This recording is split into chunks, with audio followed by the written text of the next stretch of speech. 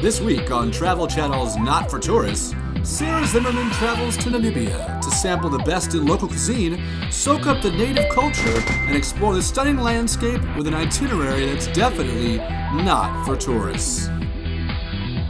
After a 5-mile hike to the nearest watering hole, my guide and I sat down for a scrumptious snack.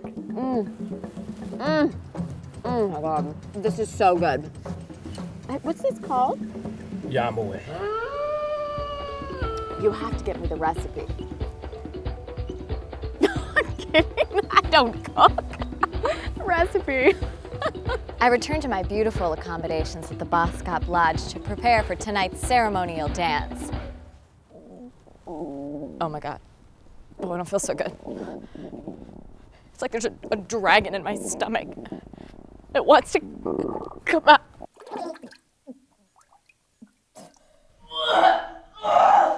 Oh God!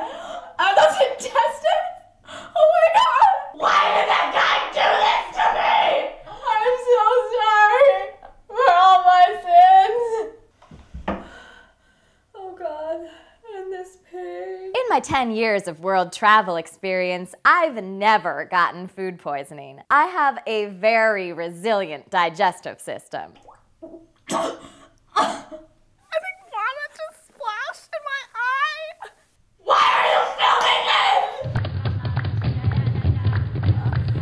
Music sounds stupid! Oh my God, turn it off! Zebra, why are you in my bathroom? Get out of here! You is the Manson. What is that sound? Do you hear that whispering? What language is that? Happy Father's Day, Daddy. Get it off me! Get it off me! Oh, God. After being heavily medicated, I was thankfully able to get some sleep. I want to go home.